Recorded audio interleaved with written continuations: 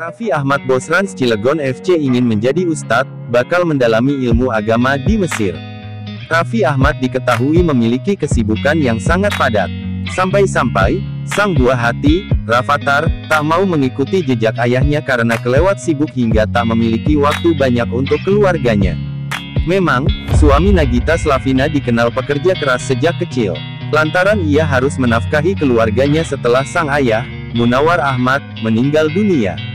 Duduk di bangku SMP, Raffi sudah mulai bekerja.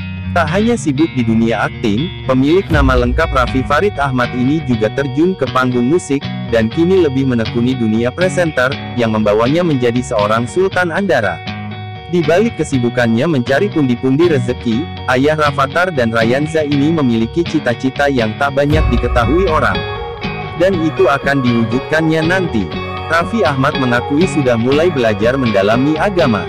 Dia berkeinginan untuk menjadi ustadz bila bisnis yang dikelolanya sudah cukup maju, sehingga ia bisa fokus untuk akhirat. Sebenarnya ingin jadi ustadz, tutur Raffi Ahmad. Tak tanggung-tanggung, untuk bisa mendalami ilmu agama yang benar, pria kelahiran Bandung, tanggal 17 Februari tahun 1987 ini, ingin belajar ke luar negeri, yakni negeri Mesir, bersama seorang ustadz yang dipercaya. Bersama kita mengamini cita-cita bagus sang pemilik klub sepak bola Rans Cilegon FC. Ranskan dia.